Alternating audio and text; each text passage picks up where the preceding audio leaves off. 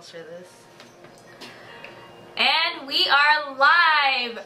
Oh my god, it's Friday, and I'm Ivana. And I'm Ayla. And we are Girls in Goal, and what are we doing here on a Friday? Actually, we're here to introduce to you our newest girl in goal, Haley! Hi! Okay, so what we're doing here on a Friday, to answer my own question, we are going to start a segment called Foreign Fridays. It's not going to be every Friday, but whenever, you know, it happens, it's going to be a whole lot of fun.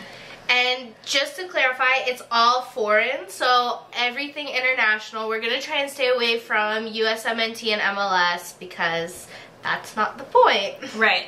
So, Haley is a little bit more well-versed in the foreign leagues and foreign happenings. She's our international correspondent, guys. It's fine. So, hey Haley. Hi. Walk us through what we're going to do here. Well, Introduce yourself. my name's Haley. Tell us about yourself first before we get started. Alright, there's not really much. My name's Haley. I'm 18 and I'm still in high school. And I used to play soccer, but I don't currently anymore just because injury and busy with school and whatnot. But I love watching soccer, especially foreign. I do watch MLS. I love MLS, but I get a little too rambunctious at the topic, so I just like to stick to just foreign right now. Alright. Okay, so in our regular podcast, we kind of like to stay at home and work our way out. So we're going to kind of do the same thing. We're going to start talking about the man of the hour, I guess. Yes. Mr. Dempsey.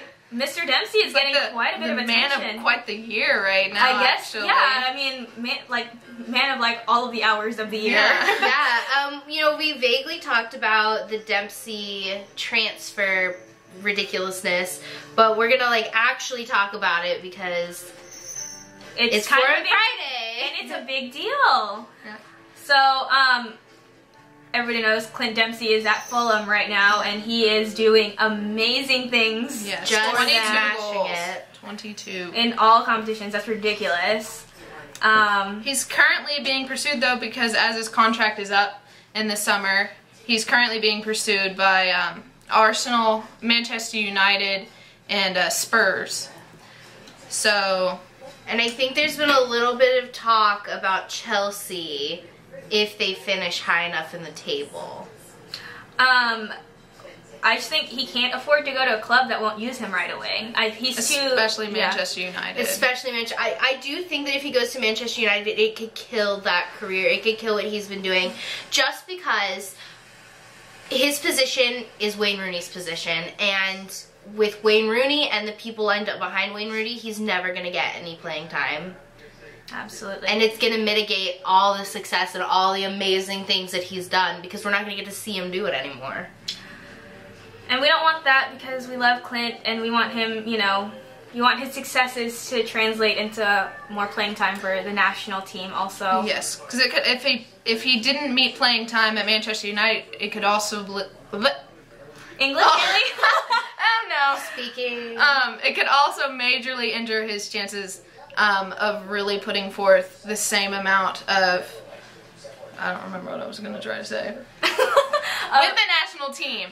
Yeah, because Klinsmann does, he looks at your club play. yeah, he looks at your club play. Yeah, he said that. So it's, you know, I mean, obviously we're concerned with his foreign play, but we would be lying if we said we weren't concerned at all with his like national team how time. that translates to him being on the national team. And this is kind of a big deal. It's kind of a big deal that, you know, as far as I can remember, I haven't seen a race like this and talk like this about an American Absolutely. in a long time. So it's kind of a big deal. And it would be great if he could go to a club like Manchester United and find the playing time, because it would create a whole new profile and perspective toward American players.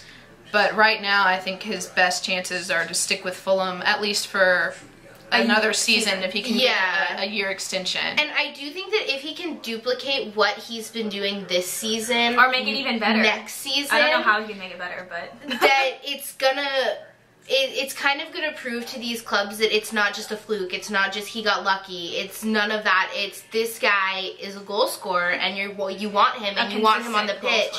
And so I think that his offers could double, if not triple, you know, based on that.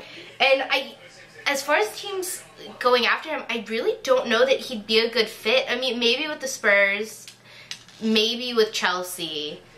Definitely, I don't think he would get enough time with Arsenal or Man U. Yeah, I mean, he has some stiff competition at both of those clubs, and he'll have competition anywhere that he goes. But I think, you know, the situation has to be right. Like, moving on to a bigger club and, you know, somewhere else can be good.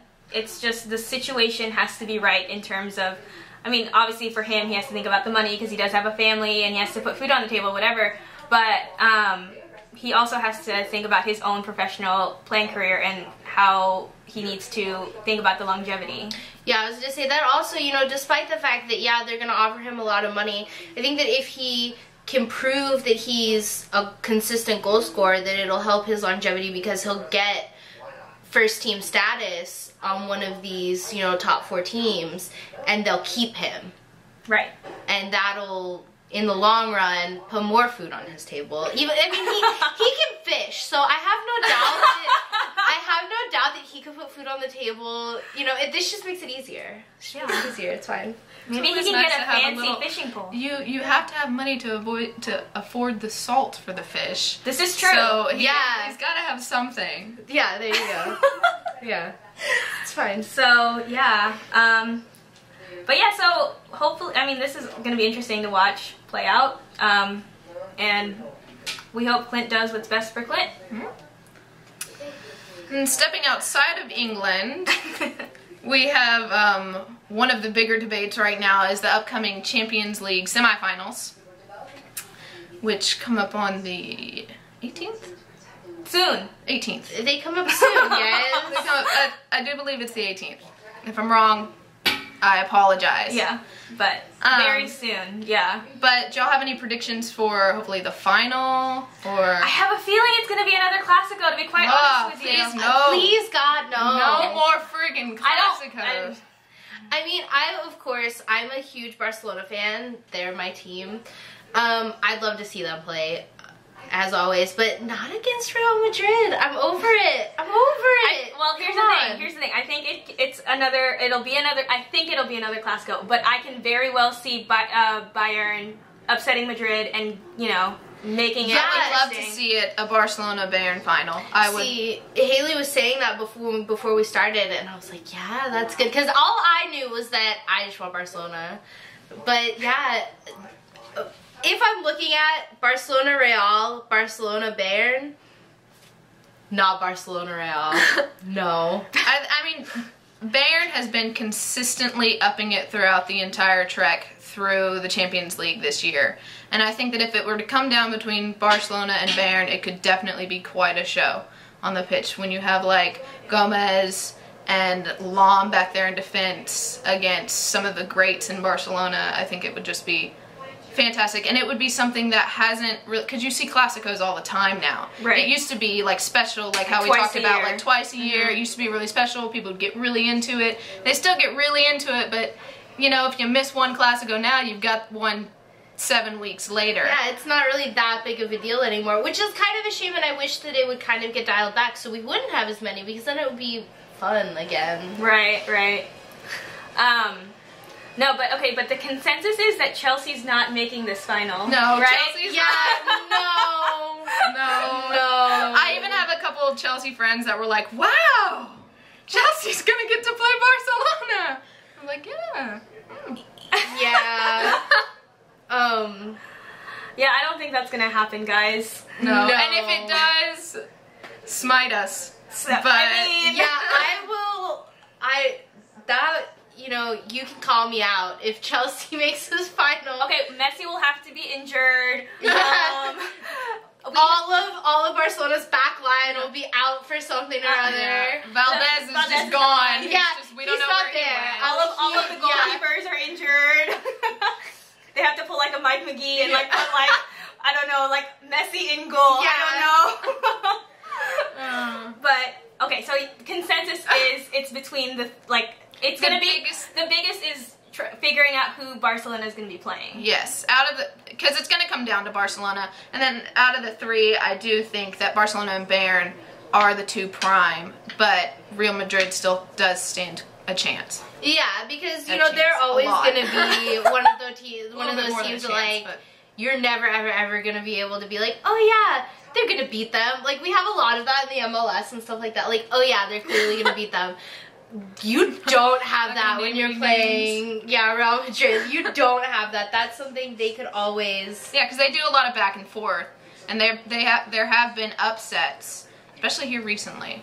Well, and I think that Madrid, as much as it pains me to say this because that is how much I love Barcelona, their back line is really good. That's one of, despite them having Ronaldo in there, you know, all of that up front, okay, it's flashy, it works, okay.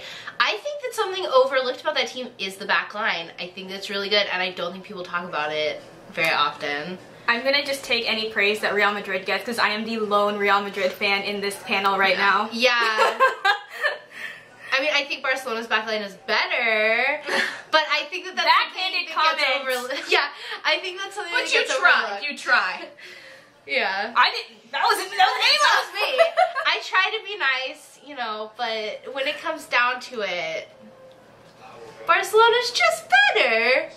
Currently, Barcelona are definitely the headliners.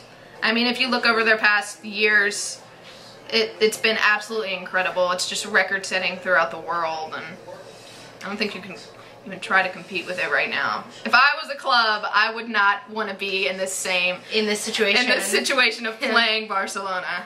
They'd win like 17-5. Yeah, I mean, even if it does, I'd make it possible, but my team, yep. even if it Go does first. come down to a Clasico, I think either way it's gonna be a good game. I think it'd be more exciting if it's not a Clasico.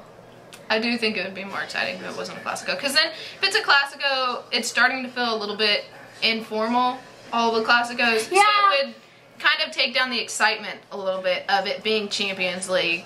And I'm sure it would kind of almost be forgotten about as Yeah, Champions League because you aspect. do get the Clásicos within La Liga, so Yeah, I think it'll isolate a lot of just the Champions League fans because you want to see, you know, different. The point of the Champions League is different clubs from different countries From different coming, you leagues, know, yeah. competing against each other. So, you know, it's. I don't want to see another Clasico. I think it will be another Clasico, but we will see. we'll see. Let's pray not. Yeah, fingers crossed. Fingers crossed. So, moving on though, I guess we'll talk about the Euro preview that we're. Yay. So Euros are coming up, which is pretty exciting for all of us, you know, World Cup starved human beings. Yeah, it's been too long. It's been too long. I always love national team action. I love national team action, but you know, it's the World Cup is the World Cup. Yeah. Soon.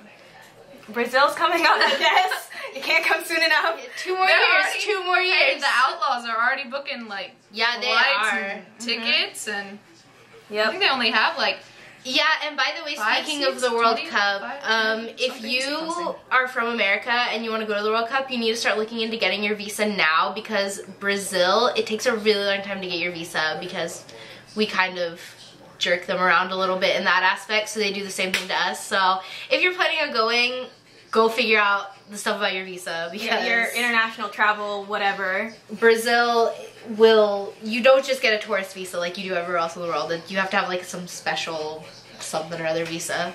So Research just a it. note. Just a Research note. it. We want you guys to go to the World Cup if you want to go to the World Cup.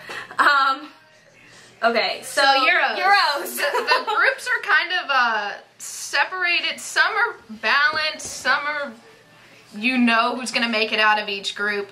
Not I mean, not all of sort them, of. but just a couple of them. Yeah. Group A, I apologize to all of the Everybody in teams Group in A. Group A, but yeah, I just kind of have that one's kind of like a dice That's roll. the A. It's That's Group the A. Group A. Group A. For Group A, I picked Russia and Poland just I want to say because those Greece. were the I two said that Greece I and wanted. Russia. Greece. I said Greece and Russia. I think Russia. Who was your second team, Haley? Russia. Russia. I think Yeah. Russia is the consensus Pretty here. unanimous. But I want to see Greece. They're having kind of some, internal country issues. I think but, it'd be good for Greece. But I think it'd be yeah, good. it'd be nice for them. Yeah. Just But okay, that's Group A. But understand that you're yeah. Group B is probably the biggest of the groups. Yeah, Should we I save think Group B for last. Oh, we'll discuss Yeah. Group B last. So we'll Okay. skip to Group C.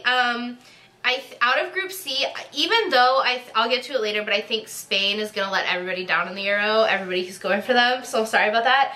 But in Group C, I picked Spain and Italy. Although I think that Ireland might be able to like come up and surprise, because I actually went back and watched a couple of their more recent games, and that was surprising to me how well they did. So Ireland might come up, but I'm really going with Spain and Italy. I'd like to see Spain and Italy, but I think Italy's definitely going to take a hit with Rossi being out now because of his re-injury. So if you haven't heard, Giuseppe, how do you say his name? Foreign names. Giuseppe Rossi, Giuseppe? My rule is stick with last names unless it's Germany. In that case, you definitely want to go for the first name. So. What do you call I was sitting there for like, and nobody knew what I was talking about. I was like, And then I finally got it. Yeah, and then I was like, Bastion. That guy. There we go. Oh my That God. guy. Anyways, so, I think, Giuseppe Rossi is injured. Yeah. So He re-injured his previously knee, injured it in October. and he's then- retweaked it. Yes. So, in, good going. training. Sorry. And now he has to have surgery. So. And they So say that he'll be out could- until about October. That could hurt Italy, which is another reason why I think Ireland might come up and just kind of shock everybody. If they do, good for them. But go with Spain and Italy. Yeah, I got Spain and Italy in Group C as well. Haley? Spain and Italy. Pretty. I sound like I'm like dog acting. Yeah, Spain and Italy. No, I mean I think Group C is pretty easy. Germany's gonna win it anyway. Yeah. Yeah. Group D. Moving on. You've got it's England, France, Sweden, and the Ukraine. So I think pretty easily narrow it down to 3. Sorry, Ukraine. Sorry guys. From there, I mean, none of these teams are really exciting for me. All of England. this is another I would like to see. I'd like to see England and France. I've got England Yeah, and France I've as got well. England and France. I think Sweden, just because France had all those kind of like internal just Issues, fighting amongst yeah. themselves issues, and then England has been, like we were talking about before the podcast, England didn't like slowly decline. England was like, peace, later, we're done with this. Like England just Like, stopped jumped out of playing England. well. England's become a bit of a joke to itself now. Yeah. Actually, they make a lot of the propaganda is just England kind of just stopped playing well, which is why I think that Sweden might be able to Sneak in I would, there. Yeah. I would like to see England come upset? up a little bit though. Yeah, I would like to see England kind of get their feet back. Because I mean, it is England, and we know that they definitely have the possibilities, and that they have the players to do it. But can they do it? Although the best thing about their like decline and just utter shocking play during the World Cup was all the pictures of angry David Beckham. Those were my favorite. He's so angry. It was the best. That's the best part. So I mean, on one hand, I really like making fun of England, and I really like all of the funny stuff that comes out of England losing. But at the same time, like, okay, come on, guys. Get It's starting to get it back old now. together. Get it back Starting to get together. old now. Let's go. No, I think it's so fun to make fun of them though, because it doesn't happen often. Like before the Now, decline, yeah. It didn't happen often because they were so dominant. And you kind of have to be like, oh, okay, England, you're on on a pedestal right there. But then then this World Yeah. Cup came around and it was like, Yeah, so now everyone's like, I think they still have that respect factor there, like because they do have the History, yeah. history. yeah. of course, But I think that they really need to stop riding fully on that history and actually make some moves again. Yeah, I'd like to see them come up and kind of make a go for it. Yeah. yeah, I want this generation to make a name for themselves a little bit. you know. Yeah, and they do. That is They have important to think about with that exciting young England talent. national Yeah, team. They have really exciting. They have a talent. lot of young talent. They don't have a kind of like tried and true Right. set team anymore. Right. So that's probably a part of it. And like we said, you can have all of the talent. We've said this in previous podcasts. You can have all of the talent in the world on your roster, but if you can't figure out how to piece them all together, your team is not going to be, you know, a team that anybody thinks anything of, because you're not going to be winning any games. Yeah. So now we get to go up to Group B. Group B. Group B is the big one. It's Netherlands, Germany, Portugal, and another team, which is a team that We're pulling it up on the computer.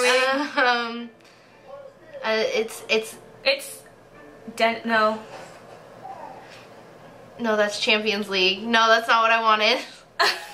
Isn't it Denmark? Is it Denmark? It's Denmark. It's Denmark. It has to be Denmark. It's Denmark. Yep, that's it. Yeah, Denmark drew the most unlucky group ever. They should have gone to maybe Group E. Group E. What is the Group E? There's two Group S. They could have gone to Group E or Group D. But you know, if you had put France in Group B, I would have gotten, that would have been, yeah. Then you would have had two official Group A's, and then Group B. Yeah. But no, yeah, I definitely think out of Group B, I'm gonna go ahead and say that I think it's gonna be Netherlands and Germany. I don't think Portugal's gonna, I mean, despite Ronaldo. Yeah. But if there is going to be, I think Germany for sure is gonna make it out of Group B. The second spot is what's going to be the toss-up. Yeah, this is like the Champions League all over again. Like this one, it's definitely going to be Germany. So now it comes down to Netherlands or Portugal. So it depends on who, you know, finds their feet fastest, I think. I go with Ayla. I do think it'll come down to, I think the two front runners from Group B are Germany and Netherlands. Despite the size of Group B and the possibilities presented by Group B, I think it'll definitely, the two to watch will be Netherlands and Germany. And that'll be really exciting. Yeah, I think for me, it'll feel kind of like World Cup again once you get Spain in there from Group C. Yeah, and it's kind of like, and Germany and the Netherlands. Who's going to show who up? And I mean, I think that if you look at Portugal as a team and you look at Netherlands as a team, the Netherlands are a little bit more.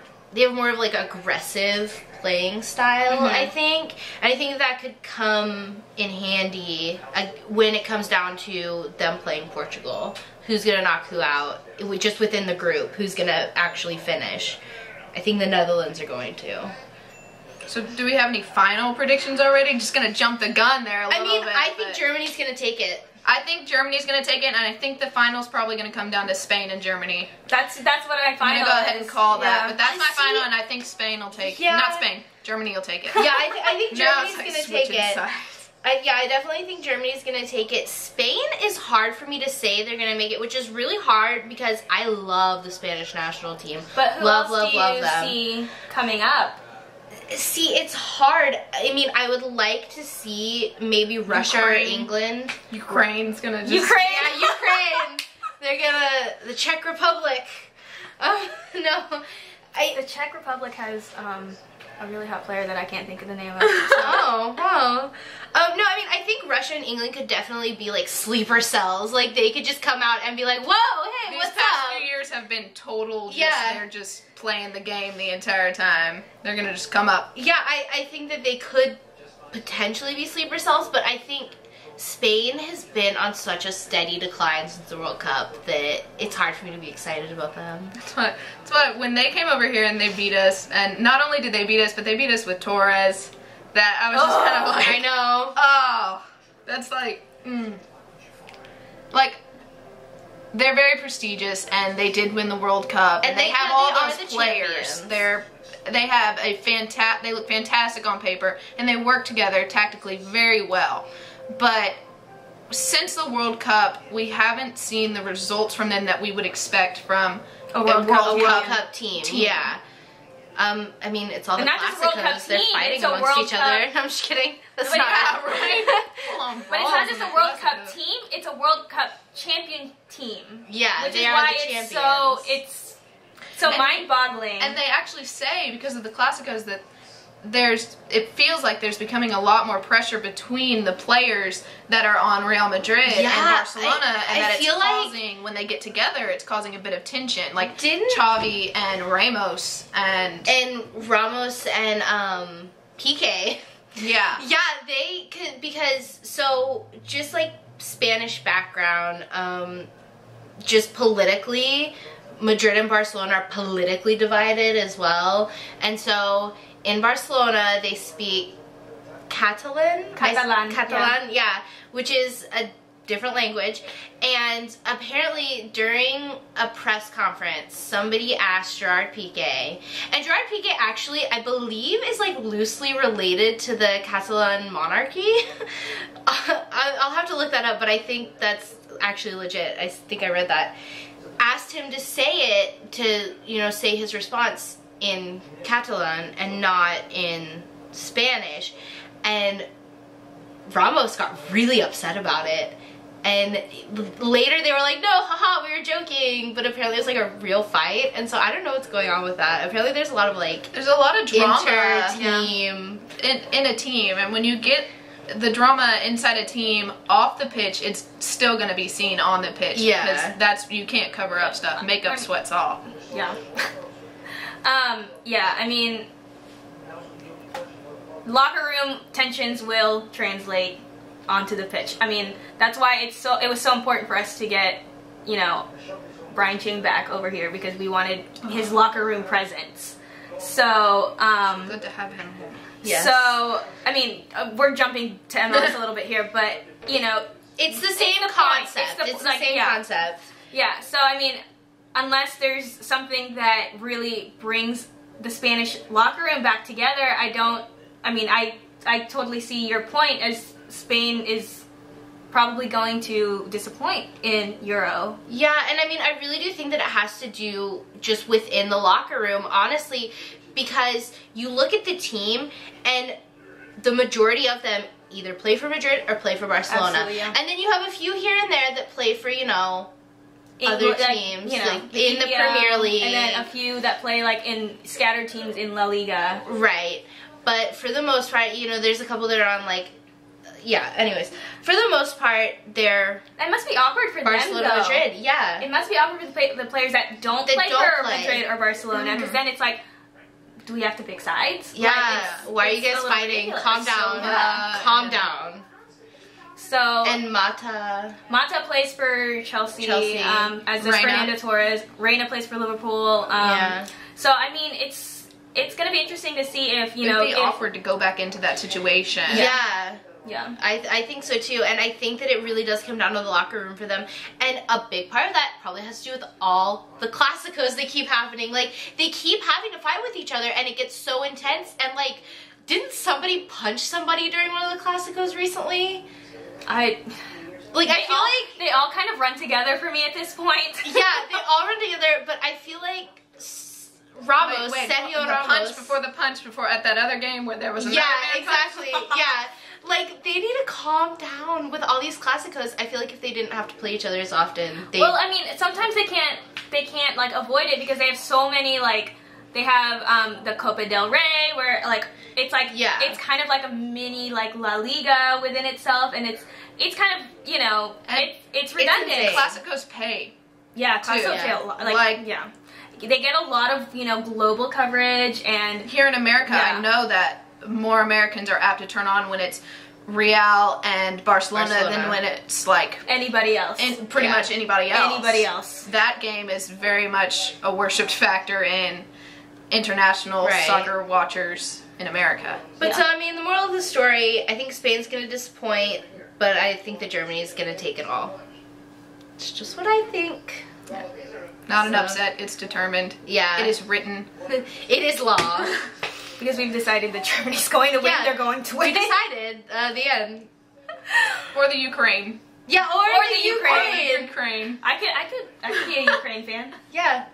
Come on. Blue and yellow look good on me. Blue and yellow. It's bright and sunshiny. Yeah. I could never feel down in that. I know. You always have to be happy. Right? Yeah, but I wouldn't feel stoked being in Group E. Group E. Group E. Be better than me. Group D.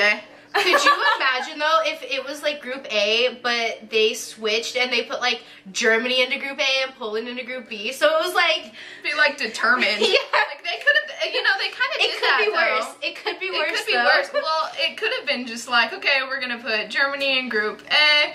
We're gonna put Italy in Group D. And we're gonna keep Netherlands in Group B, and you have your 4 teams right there. And it could have been so much worse. So at least there's a little bit of competition. yeah, you we know, get to watch just quite a within few the group exciting stage. games.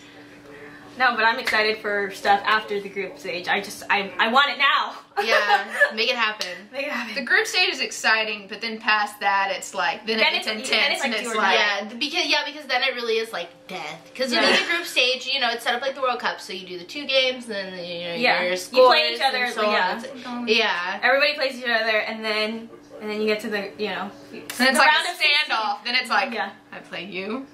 All right. But it's like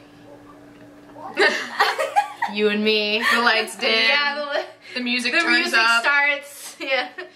We're in the process of making our own Euro movie. Yeah. But now we're talking about the soundtrack. You're so hearing the beginnings. the makings of of the our movie. It's fine. It's gonna have a lot of Kanye West and who else? Kanye and One Direction. Kanye and One Direction. Yeah, just those two. Just those two.